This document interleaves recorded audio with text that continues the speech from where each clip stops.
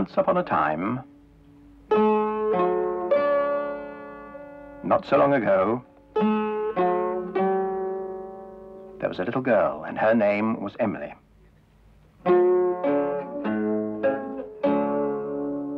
And she had a shop.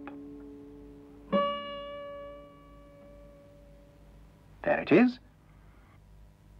It was rather an unusual shop because it didn't sell anything. You see, everything in that shop window was a thing that somebody had once lost, and Emily had found, and brought home to Bagpuss. Emily's cat, Bagpuss. The most important, the most beautiful, the most magical, saggy old cloth cat in the whole wide world.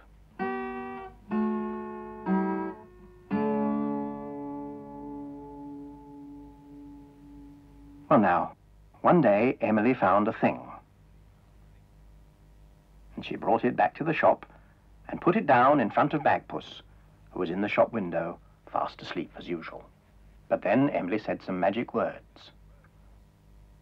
Bagpuss, dear Bagpuss, old fat furry cat puss, wake up and look at this thing that I bring. Wake up, be bright, be golden and light. Bagpuss, oh hear what I sing.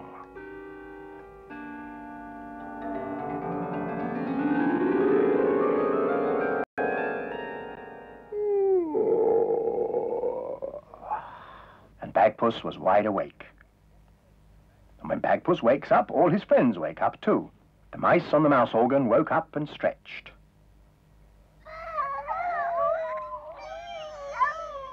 Madeleine, the rag doll. Gabriel, the toad. Oh, look! Look! And last of all, Professor Yaffle, who was a very distinguished old woodpecker. He climbed down off his bookend and went to see what it was that Emily had brought.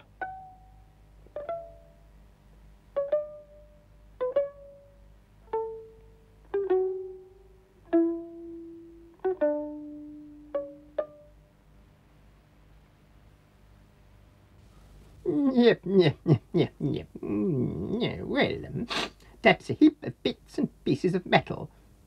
Painted or enamelled by the look of them. I haven't the slightest idea what they are. Bagpuss, what do you think they are? Well, I really don't know. I think one of them looks a bit like a bird. Yes. And the other one, I think it's a cat.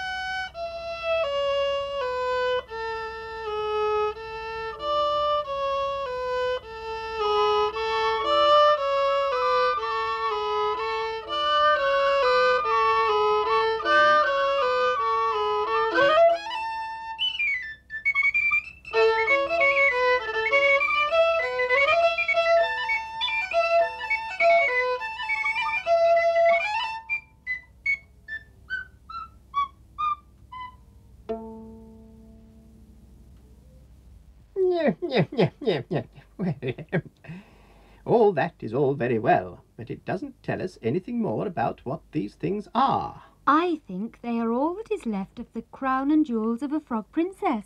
A frog princess? Ridiculous, there's no such thing. There are in fairy stories. Yes, fairy story. Yes, tell us a princess fairy story. Yes, please. Tell us, please. All right. I'll tell you a story. In fact, I will sing you a story if Gabriel will please play for me and Bagpuss will please think for me. All right. What shall I think of? Think of a beautiful water princess wearing a tiny silver crown. Oh, yes. Yes, all right. With pleasure. There, a water princess. Thank you.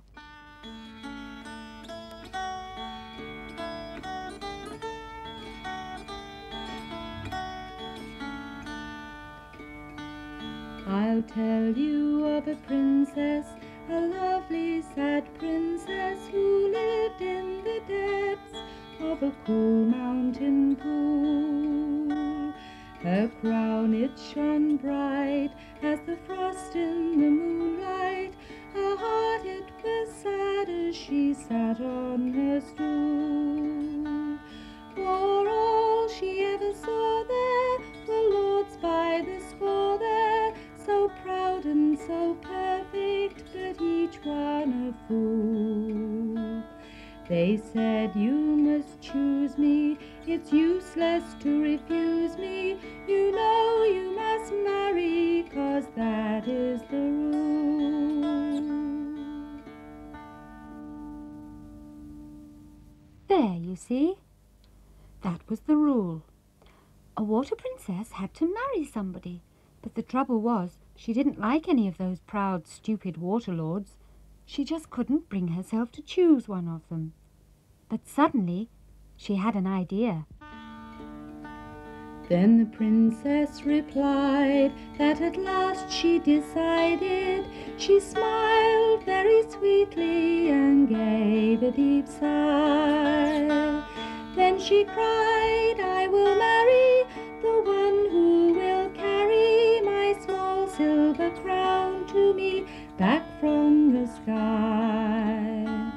Then upward she sped, took the crown from her pretty head, and threw it as high as she could in the sky. Eh? What? That's not the end of the story. What happened next? You can't just stop in the middle of the story like that. What did the water lords do next? Oh, they're still looking for the crown, I expect. You can see them sometimes. Oh, the water lords took magic and they flew up in the skies. Their cloaks were turned to wings and they grew enormous eyes. Here they fluttered, here they scattered, here they hovered, hot and bothered, and you and I would call them dragonflies.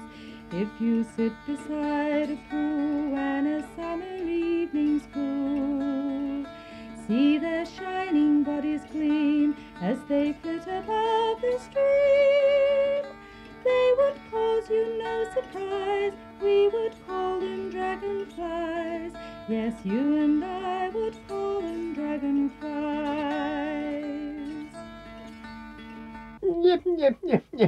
Nonsense! Rubbish! Dragonflies are just dragonflies. They aren't water princes searching for anything. They're just sort of large flies. I know. It's only a story. Not a word of it is true. It's a watery fairy tale. Yes, I dare say. But whatever sort of story it is, you haven't finished it yet. I mean, what happened to the crown? Oh, I don't know. I expect it fell back into the water and she collected it later. No, she didn't. Eh? Didn't she? No. I'll tell you what happened. That was a watery fairy tale, so this is a frog fairy tale. Now then, I'll tell you. Bagpuss, Huh? on that pond there was a lily pad, and on that lily pad there was a frog. A frog, you know, a bit like me, only greener. A frog on a lily pad? Oh, all right if you insist.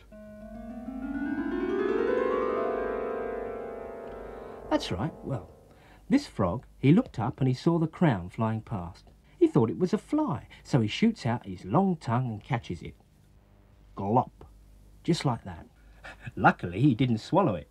He didn't fancy the taste of it, and he spat it out. Now he saw what it was, and being a frog and sensible, he dived into the water with it. He knew the princess would be pleased to have her crown back and would give him a reward. So he took the crown back to the princess and gave it to her, but for some reason she didn't seem all that pleased to get it. She looked sad and she said, "So you have brought me back my crown?" And the frog said, "Yes, I have. I thought you'd like it back." The princess looked even sadder. "And now I suppose you'll claim your reward." "Oh, well, I wouldn't put it quite like that," said the frog, "but, yes, well, you know, a trifle for me trouble would be welcome." The princess heaved a heavy sigh. "Ah me, it is my fault for being so proud. But what must be, must be. Frog, I will marry you." "You will do no such thing," said the frog. "But I must," said the princess. "I said I would marry whoever brought back my crown, and you brought it back, so it is you I must marry." "But I'm a frog. I don't want to marry a princess. I just thought you'd like your crown back, and you might give me a reward or something. I fancied one of your crystallized starberries, or a glacé lugworm." "I'm sorry," said the princess. "I must keep my promise. But don't worry, I do not have to marry you as you are. This is a fairy tale, and I have but to place a tender magic kiss upon your ugly brow, and you will turn into a handsome prince." "Oh, no, you don't," said the frog, keeping well out of reach. "I'm frog, and I want to stay frog. I'm not turning into any handsome prince, thank you very much." The princess sighed again. "Oh, frog, how sensible you are. You've no idea how boring it is being a beautiful princess surrounded by all those proud, stupid lords. I often wish I could be something ordinary, like a frog." "Well, why didn't you say so in the first place?" said the frog. He hopped forward and placed a tender magic kiss upon the princess's brow.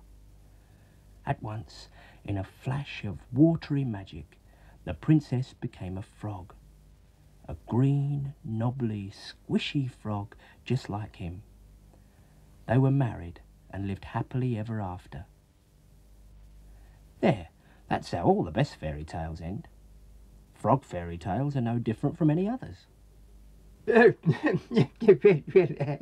it is a bit different, I should say. Frogs, indeed. What happened to the princess's crown and her jewels and things? Well, you know what happened. They turned into the crown and jewels of a frog princess. Only, of course, she wasn't a princess anymore, so she just swam away and left them. There they are. Of course. Jewels for a frog princess. Of course, jewels for a frog princess. And so the mice pulled it to the front of the window and left it there, so that if a frog princess, or whoever it really belonged to, should happen to come past, they would see it and come into the shop and collect it. And so their work was done.